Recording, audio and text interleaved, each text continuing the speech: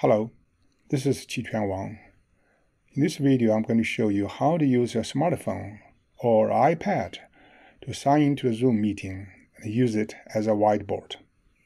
I already started the Zoom meeting on my computer. Now I need to sign in on my smartphone.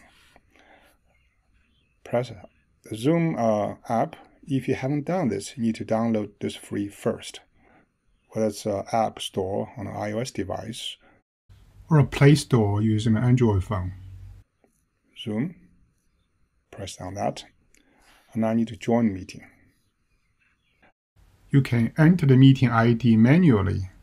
I already have the meeting in the history, so just select the meeting ID and join the meeting. Because this is the Zoom meeting control. Start the video. I need to click Share. The last choice is Share Whiteboard. This is just a clean surface. Look at this icon, lower left-hand corner. It's like a slanted pencil. Tap on that. Now you have the control of the whiteboard.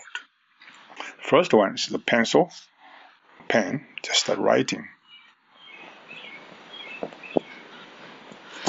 Second, eraser.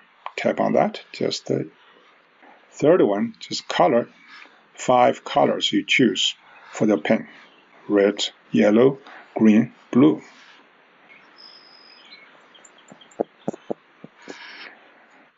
And then thickness of the strokes.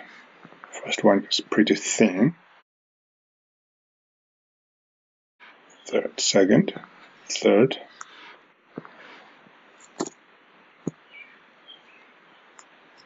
So there's a thickness.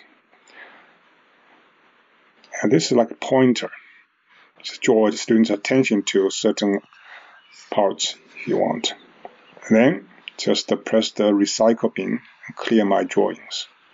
And there are a couple others. Clear all drawings.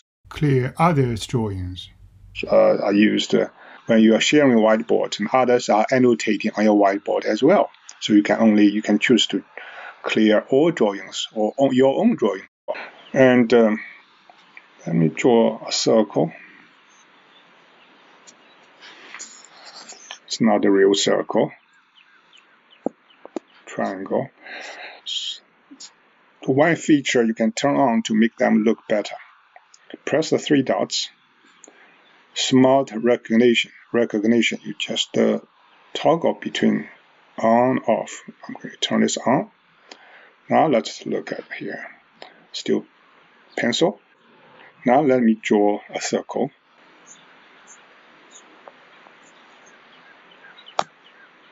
It's much better. And triangle. The lines are straight now. So that's the feature you can turn on and off. If you run out of space, click New Whiteboard. So this will be the second whiteboard. And then New Whiteboard, just change the size. Third.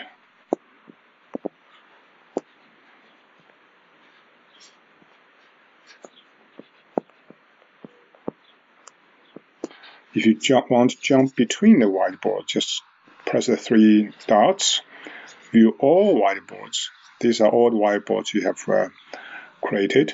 You can double-click to open any one of them. Okay. You can choose Saved Album. This will save you to your photo album. Individual whiteboard will be saved as individual file. I forgot to show you one more thing. You can rotate it sideways. This way, maybe it's easier for you to write.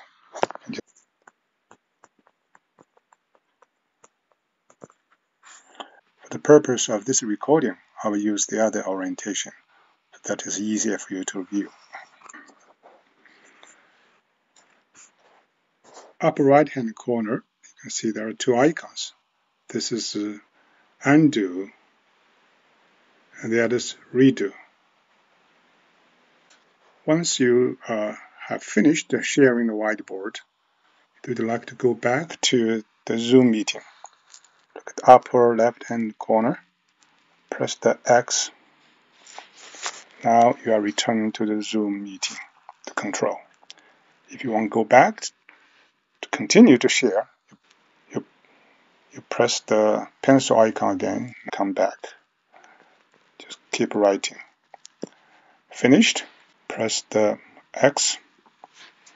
Now you can stop sharing it. Okay. Hope this helps. If you have questions, please let me know. Thank you.